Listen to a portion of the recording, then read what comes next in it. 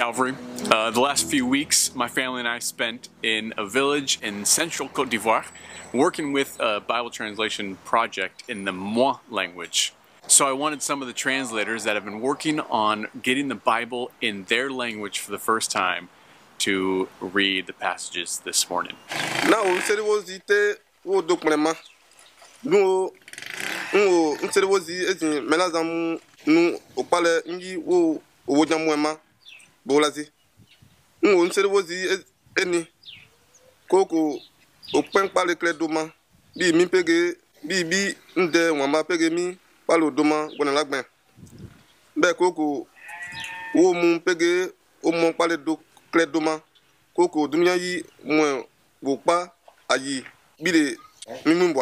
I do not ask for these only, but also for those who will believe in me through their word, that they may all be one, just as you, Father, are in me and I in you, that they also may be in us, so that the world may believe that you have sent me. Beite que Jésus est ma béné odi, que y appelle onido, wama gloria, pena ni la flepe que treta, kage clen pen yi mueta, be ka o kle an klanane mule, ka o mi fe yiba, ko de wama peke agbe, be li wenge toyi,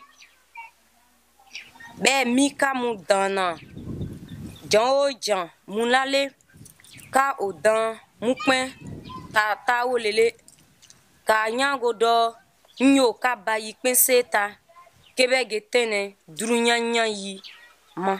And Jesus came and said to them, all authority in heaven and on earth has been given to me. Go, therefore, and make disciples of all nations, baptizing them in the name of the Father, and of the Son, and of the Holy Spirit, teaching them to observe all that I have commanded you. And behold, I am with you always, to the end of the age. Do wamaka nuka pale liwin eli be kamonu ya gloya srawule kibe kla kanu kle Israeli keka miba jawo Jerusalem wa pege Jude be Samari klemweyi kibe ge tene dunya dama mema. But you will receive power when the Holy Spirit has come upon you, and you will be my witnesses in Jerusalem and in Judea and in Samaria and to the end of the earth.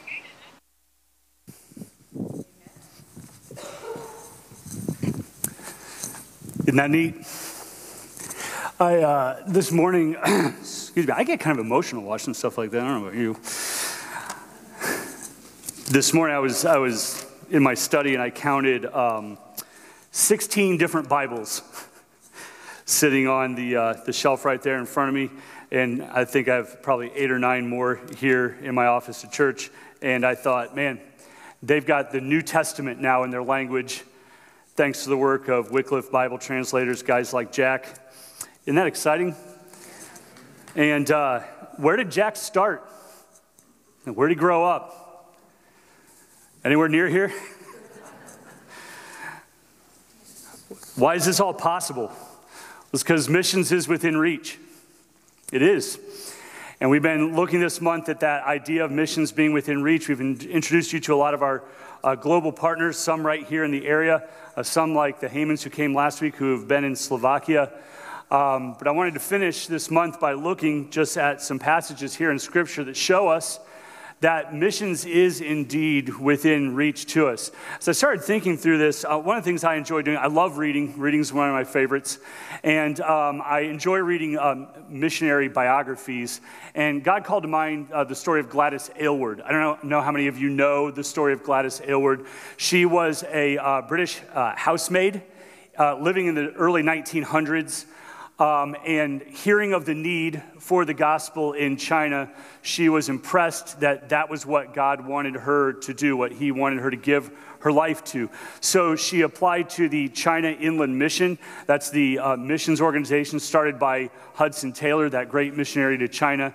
And she applied there, went through 3 months of training, And after 3 months of training, she was dismissed because she wasn't acquiring the language to a degree that they felt like she was fit for missions in China. So they released her and said, "We're sorry, we just don't really think you're qualified for the work of missions in China." But Gladys was undaunted. She went back to her work as a housemaid, but the burden for the mission to China never really left her heart. She heard of a lady named Jeannie Lawson, an older lady who was working alone in a remote region of China, and she felt very much compelled that that's where God wanted her to minister. So she gathered up her life savings and bought a one-way ticket across Siberia on the railway there, the Trans-Siberian Railway, across Siberia, Russia, hoping to enter China from the north there and connect with Jeannie Lawson. As she neared the end of her journey there across Siberia, she came into basically a war zone where there was fighting going on between Russia and China, and the train was halted, said it wasn't going to be going any further. So she had to get off the train and kind of figure out what's next. She was actually nearly conscripted into the Russian army because they asked her what her occupation was, and she responded that she was a missionary, but they thought she said machinist. And so, hoping that they could, as they're retooling for war, they thought they could put her to work. She almost got put into the Russian army.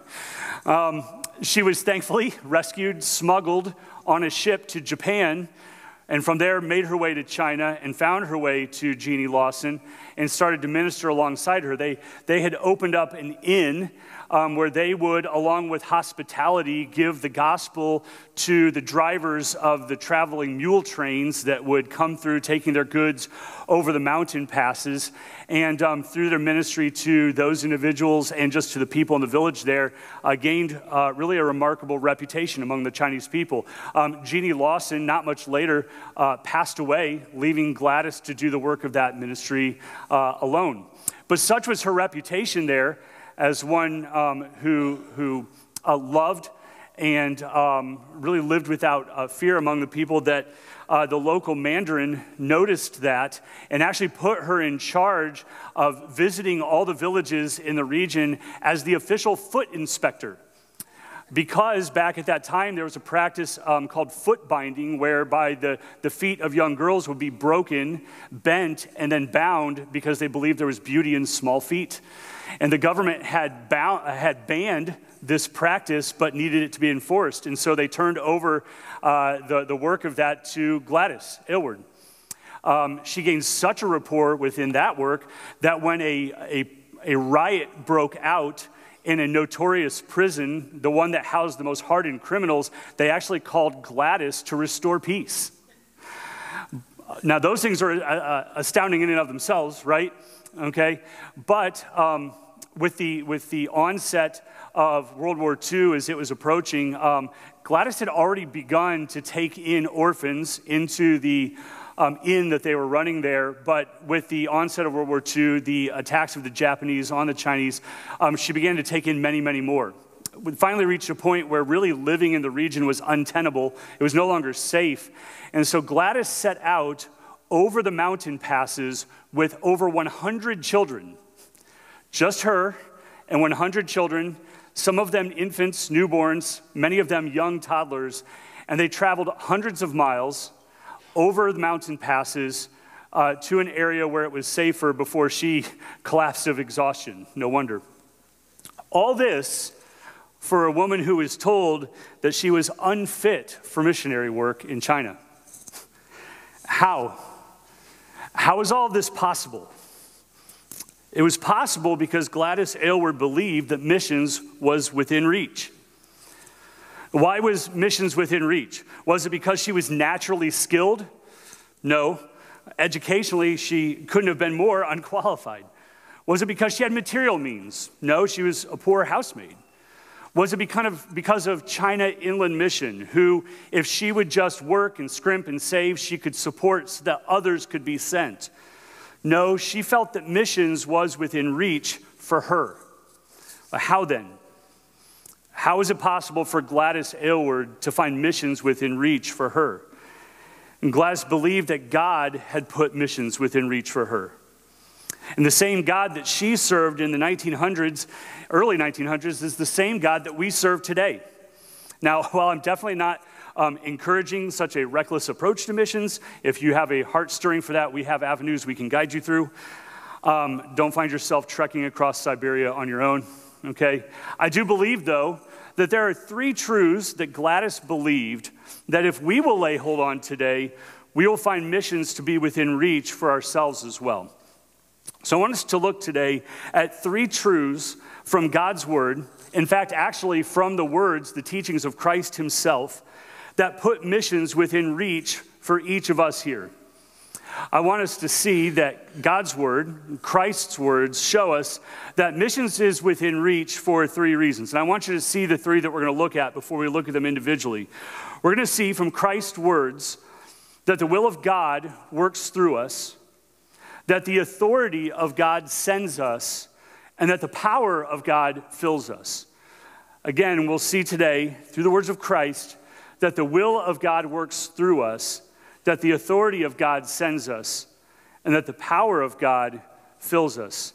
Before we get into our first point, I know we have prayed this morning. Let's take a quick word of prayer. I just want to ask for God's blessing as I speak, and then we'll look at these points. Father God, I thank you so much for your power and your presence. I thank you for the encouraging words of many believers who even called me this morning and told me of their prayers for me and what a blessing that is to my soul.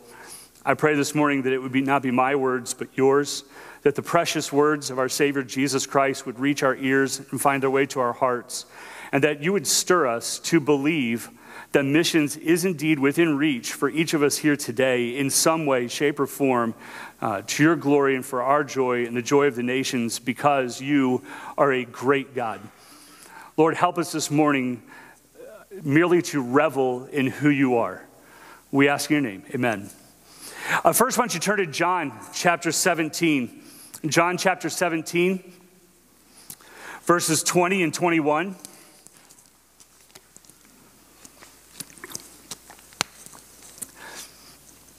John chapter 17, verses 20 and 21 says this. It says, I do not ask for these only, but also for those who will believe in me through their word, that they may all be one, just as you, Father, are in me and I in you, that they also may be in us, so that the world may believe that you have sent me. Now, this passage right here, John chapter 17, verses 20 and 21, comes in the midst of what we call Jesus' high priestly prayer. He's about to go to the cross, and he's praying over his disciples as a high priest intercedes on behalf of God's people. Now, a few verses earlier in this prayer, he had made statements such as in verse 15, where he says, I do not ask that you take them out of the world, but that you keep them from the evil one. Now, this may simply give us a sense of holy living, that we would be a light in darkness, which, of course, we are to be. And yet, another phrase from this prayer gives further clarity to God's will for us when Jesus prays in verse 18 of this passage, as you sent me into the world, so I have sent them into the world. So we kind of have a couple statements made here by Christ. On the one hand, he says, I pray that you will not take them out of the world, but that you will leave them in the world, but that you will protect them from the evil one, keep them from Satan's attacks and from the world system that would draw us away. He prays protection. But it's not just for a sense of holy living, because he says, I'm not just going to kind of call them out of the world to live holy and separate, but no, I'm sending them into the world. So we're left here, but we're also sent. Sent to do what? Why are we left in the world? Why are we sent in the world? Well, that leads us to what he says here in our passage in verses 20 and 21. And as we look at these two verses, I want you to see just two things as a part of this first point, that it is God's will to work through us. First, that it is God's will to save. We are backed in our work of reaching the world with this knowledge that it is God's will to save. He says in verse 20, I pray not only for these only, that was those right there gathered around him, his disciples, but also I pray for those who will believe in me. There were those who would believe in him because it was God's will to save. He also says at the end of verse 21 that they may believe in me. So there were those who he knew would believe because it was his will to save them. This is why Jesus could say that we were left in the world, sent in the world, because it was the will of the Father to save. You see, earlier in Jesus' ministry, early in his public ministry, he said this, and it's recorded in John chapter 6, verse 37, "All that the Father gives to me will come to me. All that the Father gives to me will come to me, and whoever comes to me, I will never cast out." As we consider missions within reach, isn't that word will encouraging? Isn't that word will empowering? That there are those who will believe in me, and that those who the Father gives to me will come to me, especially when we look down the road into Revelation, where it's recorded in chapter 7, verse 9, that there are people from every tribe, nation, people, tongue, who will be gathered around God's throne. It is God's will to save, and this truth can give us confidence that missions is within reach. But also from these two verses, I want you to see that not only is it God's will to save, but it's God's will to speak through us. He says there in verse 20 what? He says, they will believe through their word. Here he speaks over his disciples and he says, I pray not only for these only, but those who will believe, and they will believe through their word. His intention was for them to take the gospel out, and that was how he was going to reach those who he willed to save. In verse 21, it also goes on and talks about this unifying work of the Father and the Son with those who are drawn to faith in him, where he says there in that verse that they may all be one, just as you, Father, are in me and I in you, that they also may be in us. And when he gives the reason for why this may be, why he prays this so earnestly, he says, so that as you are in me and I am in you, and these who believe are in us, and we all dwell in unity together, his desire is that the world may believe that you have sent me. You see, we see the unity of believers with Christ and one another, accompanied by our witness to the truth and God's will to save. And when we consider all these things together, there should be no doubt, looking at Jesus' words here, that missions is indeed within reach. Secondly, I want you to consider next that missions is not only within reach because of the will of God working through us, but also because the authority of God sends us. If you would, turn over to Matthew chapter 28. Matthew chapter 28, very familiar passage to us. We refer to it as the Great Commission. Here in Matthew chapter 28, verses 18 through 20, it says, and Jesus came and said to them, all authority in heaven and on earth has been given to me. Go therefore and make disciples of all nations, baptizing them in the name of the Father and of the Son and of the Holy Spirit, teaching them to observe all that I have commanded you. And behold, I am with you always to the end of the age. Jesus says here, he says, all authority in heaven and on earth has been given to me. Now, my students have heard me say this countless times. I think my sixth graders, if there's any of them in here, especially recently, have heard me say this about the word all. You all know the phrase, right? All means all, and that's all means. That's kind of a silly little saying, but not so much, right? It leaves nothing uncovered. All. There's no limit here to the scope of his authority. It's not some authority has been given to me. It's not a lot of authority has been given to me. But he says here, all authority has been given to me. There's no limit to the scope. But he also says, all authority has been given to me in heaven and on earth. In essence, no realm is left out from under his authority, whether it be the material, the physical, the earthly, or whether it's the spiritual, the heavenly. All authority in heaven and on earth has been given to our Redeemer, Jesus Christ. But think of some of the examples we see of this authority when we look at his life recorded in Scripture. What about calming the sea, right? Where the disciples, able fishermen, very familiar with the Sea of Galilee are on the boat and it's being swamped to the point that they're afraid that they're going to die. And they say, Lord, do you not care that we're perishing? And he stands up and he simply says to the wind and the waves, peace, be still. And it obeys. Why? Because he not only had great power of might, but of authority. These were the winds and waves that he had created. They bowed to their master.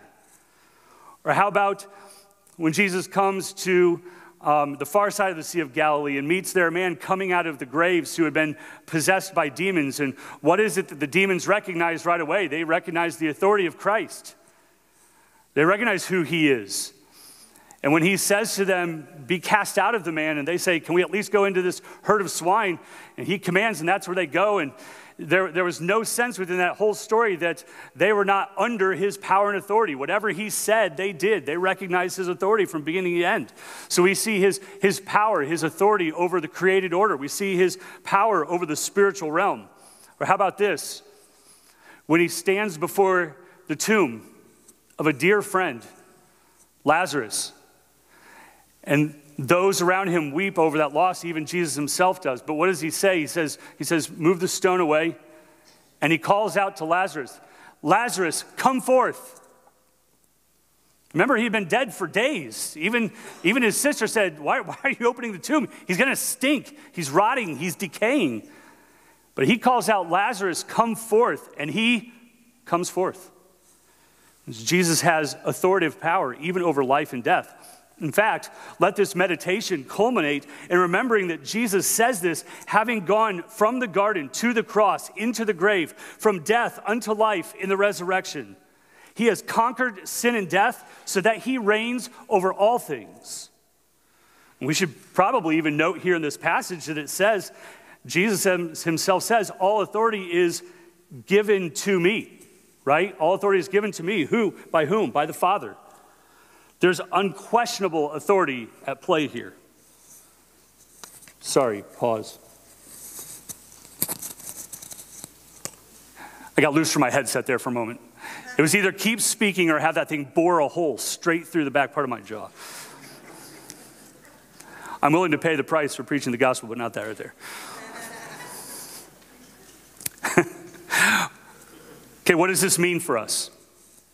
What does it mean to have a Savior who has all authority in heaven, on earth, given to him by the Father, so that when we look at that authority, this is the Father of Jesus Christ, our Savior, the Son, and God the Father, the creator and ruler of the entire universe. He says then in verse 19 then, go therefore. Go. Don't those, if we contemplate that kind of authority, don't those words ring with power? In fact, he says, go therefore. In other words, on everything Christ had just said, that all authority was given to him in heaven and earth, he says, go. He sends us in the power and authority of his name. There's really very little to wrap our minds around here. It's very simple. Go. This is the command of a sovereign. We can't glory in the sovereign as we just did in our time of worship, and then balk at his commands. So I thought about this. I thought of 2 Corinthians chapter 5, verses 18 through 20. It says there in those verses, all this, he'd been talking about the new creation through the gospel of Jesus Christ. All this is from God, who through Christ reconciled us to himself and gave us the ministry of reconciliation. That is, in Christ, God was reconciling the world to himself, not counting their trespasses against them, and entrusting to us the message of reconciliation. Did you see that there? We've got this glorious message to take to the world that people can be reconciled to God. Our sins have separated us from him. We've been living as people separated from God from the very beginning when we rebelled against him. And yet we have this wonderful message that through Jesus Christ, we can be reconciled in our relationship to the very God of the universe. And he says here, I've got this message and I'm giving it to you. Now you take this ministry of this word of reconciliation and take it. So he actually says there in that passage of verse 20, therefore, we are ambassadors for Christ, God making his appeal through us. We implore you, this is what we implore the world to on behalf of Christ, be reconciled to God. I got thinking about this idea of being an ambassador for Christ. I don't know how many of you are like me and really, really, really love the Olympics. Anybody out there like that where you just love the Olympics? Here's one of the blessings of my marriage. My wife loves the Olympics. Like, we both kind of get geeked out when it's an Olympic year, right? And it doesn't matter if it's winter where the United States doesn't win as much, or the summer where we kind of dominate. We just love it. There's something about the Olympics which just captivates us. Now, the opening ceremonies are weird. They're really, really weird. I think it's like an every 4-year contest to see who can do it weirder than the other hosts. But I think actually one of my favorite moments is then like the Parade of Nations, right? Where they all come in. Do any of you get like just, and it goes on forever, okay? But it's so cool to like see these like nations come in and, you know, they've got on like the garb of their country, their culture, and some are very, very large contingencies. But I sometimes love the small ones, you know, where there's like one athlete and then 7 Olympic Committee representatives from their country. And you're like, oh, this is cool. This country has 8. I didn't even know there were 8 people in that country. And then you find out, and one of them is an athlete. But that person with that garb on and their country's flag, doesn't joy just radiate from them? They are so proud in that moment. And I think there's a sense that they're like proud in that moment because they've made it. Their work that they've done of reaching the Olympics has come to fruition. But there's an immense pride in representing their people and their culture to where they just say, I want the world to know who we are. They're basically, I think even in the Olympics, they turn them kind of like goodwill ambassadors. But I thought there's kind of actually other way of looking at ourselves as ambassadors as well, okay? You know, we live in a world of conflict. Right now, there's a great amount of conflict in our world. And I thought, you know, some of those nations, as much as they're very proud of who they are and their culture, which is unbelievably great, you know, if they were to show up at the doorstep of a world superpower and say, you better stop, they might say, now remind me where you're from. Who are you again? Okay, so think about it. Now, I don't want to offend any nations out there, okay? Okay, not looking to offend any nations. But quite frankly, a superpower like China doesn't tremble on their knees before Equatorial Guinea. I think that's a country, right? Somebody look at it. Somebody Google that for me real fast, okay? And I don't know if you're following what I'm saying here, but like, the ambassador from that country shows up and they represent them, and there's a power behind them that's not their own. They represent that country. But what happens when you show up as the ambassador of a world superpower? Now, the ambassador themselves is just a person, but what do they represent? They represent great power and great authority. So that when they say, hey, we need to talk about this. This has got to stop. People listen. Right? Well, think about this. Think about both aspects of what it means then to be an ambassador. On the one point, hopefully we radiate with the glory of the kingdom that we represent as ambassadors of the King of Kings and the Lord of Lords.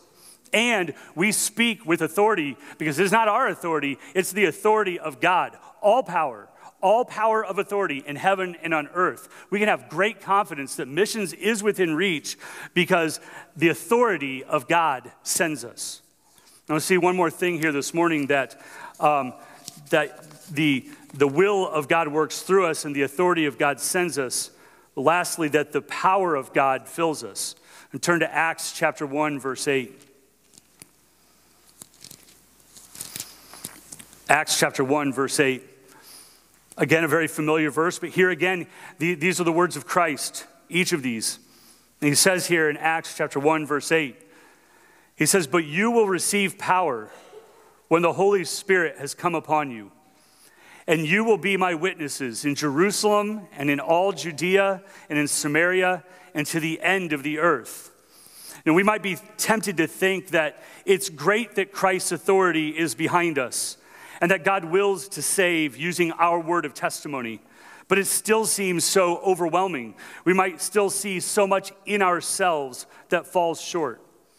Or perhaps we look within and we see fear and trembling.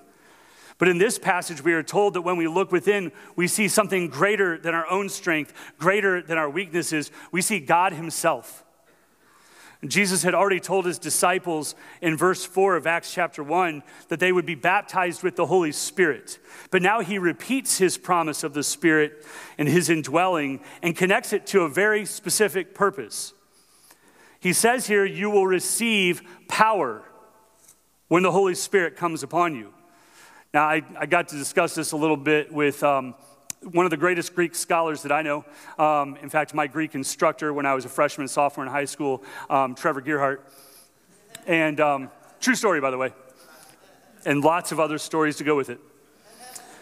We're discussing just various aspects of even the Greek words here. The fact that the Greek word that's used for authority back in Matthew 28 and even in the previous verse here in chapter 7 when he says the Father is fixed by his own authority is the word exousia, which is the power of authority, the power of right.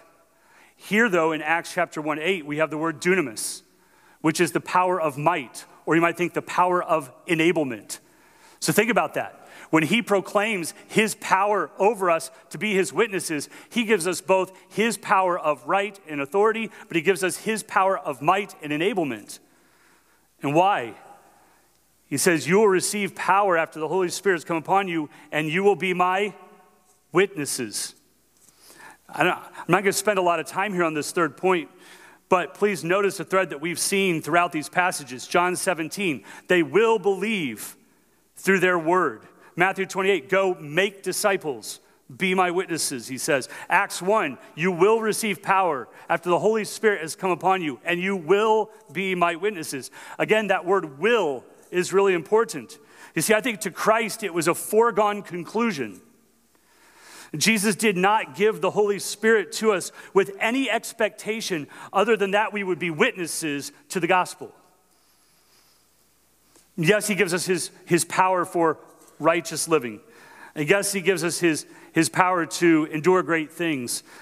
But he gives us his power here in Acts chapter 1 and 8, first and foremost, so that we would be witnesses to the gospel of truth, the salvation through him. So my question for you is this: as you contemplate these verses, ask yourself this question. Can we really say that missions is out of reach? If we consider the filling power of God, the authoritative power of God, the saving power of God, the willing power of God, can we in any way say that the work of missions is out of reach? Now, you might be tempted to answer, no, it's clearly within reach. I mean, look at Jack Campbell that we saw up here today. In fact, one of our goals within Missions Emphasis Month is to introduce you to those with what I would call here maybe a Gladys Aylward perspective, who believed that missions was in reach for them and are now our ministry partners today because of it. I think of people like Don Holmes. And many of you know Don Holmes from his early days when he was here at Calvary riding the buses. I mean, now he's been laboring for decades down in Mexico, and I think, I don't think Don himself at that point would have thought that a life of ministry in Mexico was within reach to him. Why was ministry within reach to Don and Susan Holmes? Because of themselves? No. Because of this God. And think of Jack Campbell. They're in Africa. Is it just because Jack Campbell has a skill at acquiring and learning languages? No, missions was within reach for Jack because of God. Think of Jeff Waller. We heard from the Mexico Bags Project this morning. I was just reading Jeff's most recent prayer letter, and he talked about how he got connected to the child evangelism work that he does down there in San Angelo, Texas. And there was really a time where he wasn't thinking that would be his life's calling, and yet the opportunity came up, the need for leadership was there, and he thought, maybe this is something I can do. Again, why? Because Jeff Waller himself was something great? No, because Jeff Waller's God is great. We can go on to others. Ray Badgerow out there in Copper Island seeking to reach the youth of the First Nations people. I'll give you one to think about. About a few weeks ago at our members meeting when we heard from Joe Hareen. I don't think Joe expected at this point to be the interim leader of ministry and more. I don't know, but wasn't it really great to see Joe, Dave Peevler, how about this, Joyce Craig, up there ministering? Why? Because just something through providing food, providing meals, providing things like that. They want people to hear the gospel. And they said, you know what, at this stage in our life, you know what we're going to do? We're going to believe that missions is within reach for us, starting right here in our Jerusalem, in Bloomington Normal. So my question for you is this: will you consider how missions is within reach for you? I know we have missions partners. We have missions partners here in Bloomington Normal, in the United States, doing church planting and all sorts of other work around the globe, as far-flung as Bangladesh and Hong Kong, Cote d'Ivoire. My question is it just them? I'm thankful for them, very much so. But is it also for you? I mean, you may not be the one to go overseas, although, maybe. I'm not here to play the Holy Spirit. Where does this kind of leading come from? Let me encourage you. It comes through prayer, meditation on Him, opening up your heart and your life to Him to ask what His calling might be on your life, and then seeing what kind of burden He stirs within you. I mean, as Abby testified this morning, 20 years ago, it was women who wanted kids in Mexico to hear the gospel. And a burden was created, and they responded. And so now thousands of gifts flood in there every year with a gospel message accompanying them. What kind of burden might He play on your heart? My question is this, though: will you do that? Will you prayerfully consider these passages here today and say, okay, God, I believe that it is your will to save, and that you speak through us. I believe that all authority has been given to you, and you have said that based on that authority, we are to go. I believe that I don't have the power myself, but through your Holy Spirit's indwelling, I have your very power within me. What would it look like for CBC here to believe that missions is within reach? Because the will of God is over us, the authority of God is sending us, and the power of the Spirit is in us. It is within reach. Let's pray.